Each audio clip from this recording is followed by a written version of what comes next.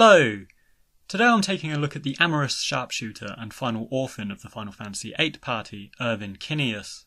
Now, Irvine is a funny one, as he tends to divide fans down the middle for the lascivious buffoonery that he's introduced with. And right from the get-go, he's designed to rub Squall and co, as well as players, the wrong way for his superficial demeanour and indecent pursuit of any female that comes his way. Indeed, Quistis is quick to give him a dressing down about his behaviour, and Squall succumbs to multiple facepalms while trying to integrate and onboard Irvine to the party, and the severe tasks that await them. The Adia assassination mission is the gripping final act of Final Fantasy VIII's Disc 1, and while the party is gearing up for some decisive action, Irvine is frustratingly dividing his time between trying to play it cool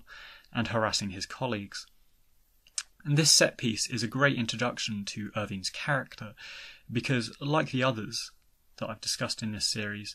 the personality he attempts to convey early on is at complete odds with the deeper, truer character within, and the insecurities that are bound up there. So, Irvine's particular brand of character development is more obvious than the others, because where he's introduced as a confident, albeit emotionally vacuous idiot, at the decisive moment he's due to assassinate the sorceress, he breaks down and says that he can't do it, resulting in another facepalm from Squall, but also radically altering our perception of Irvine, in the process. Additionally, while he's often treated as a joke character, with others frequently undermining his facade as a cool guy, and my personal favourite, digressing slightly, is when Rinoa kicks him down the stairs during his suave rescue attempt at the D-District prison.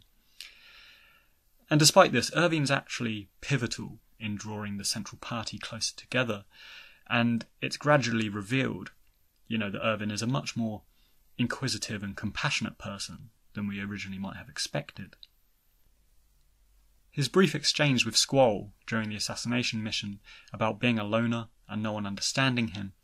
is the first genuine moment that we see from Irvine, which Squall brushes off, not so much because he's uncaring, but more so because of the imminence of this one opportunity they have to assassinate the sorceress.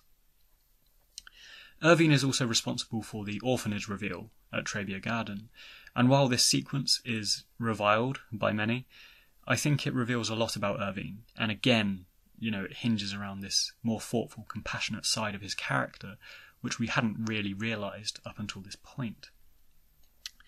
And as I mentioned in my long-form Final Fantasy VIII review, it's interesting to consider how Irvine remembers the party and their collective childhood at the orphanage, because we could by extension safely assume that he remembers Adia as matron as well. And so his nervous breakdown during the assassination mission has a fresh poignance to it, with Irvine being aware he's about to murder a mother figure, and despite this, he actually has the strength of will to go through with it and deliver what Squall says is a perfect shot, which only fails, owing to Adia's magical powers. So, I give Irvine credit for this, and while his status as a secondary character and party member means he's only fleetingly explored in the game, I think his hidden depths and growth from a self-indulgent individual who ruthlessly pursues women and attempts to flee after the failed assassination mission until Rinoa makes him turn back and save everyone, and how he transitions from this to become someone who later immerses himself in the party following the basketball scene. And further evidence of this, because Final Fantasy VIII is one of these weird games that has quite hidden dialogue segments and character developments in places you wouldn't necessarily find them if you weren't looking. But a fun digression in Final Fantasy VIII is running around Fisherman's Horizon as Irvine during the musical instrument selection minigame. And although this isn't pertinent to the story, here we can initiate some interesting conversations that shows Irvine's growth. And during this segment, he states that the party are his comrades and have saved him from the loneliness of life as a sharpshooter, which is really quite an interesting, albeit hidden insight to his character here. And I think it ties him up closely with Selphie, who likewise has this alone in the crowd dilemma where they have trouble emoting. and genuinely opening up to others, despite, these superficial displays of confidence.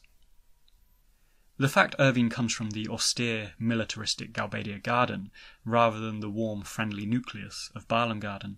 helps cement this image and his reputation as an outsider.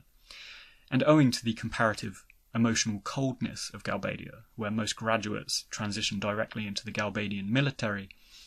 I think it compounds Irvine's need and mutual growth fostered through the party, and particularly the fun-loving Selphie, who he kind of develops a close relationship with throughout the game.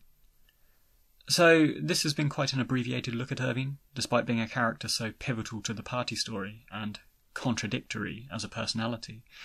But once again, his, along with most other party members, take a back seat to the primary romance and time paradox story within Final Fantasy VIII. But that said, I always really enjoyed his inclusion for both his goofiness as this lanky, somewhat klutzy guy and his awkward amorousness that echoes shades of Edgar from Final Fantasy VI. And I liked that all of this is contrasted and underpinned by a deep-seated sincerity and caring that makes Irvine ostensibly human and relatable, rather than a repellent, superficial guy that we initially might think him to be. So that about wraps up my thoughts on Irvine. If you enjoyed this episode, you might also enjoy my long-form Final Fantasy VIII analysis, which is available on the channel, along with some of my other character episodes. Feel free to drop a comment and start a conversation around Irvine or any of the other characters or observations you like. And if you like what I'm doing, please like and subscribe to keep updated with my latest posts.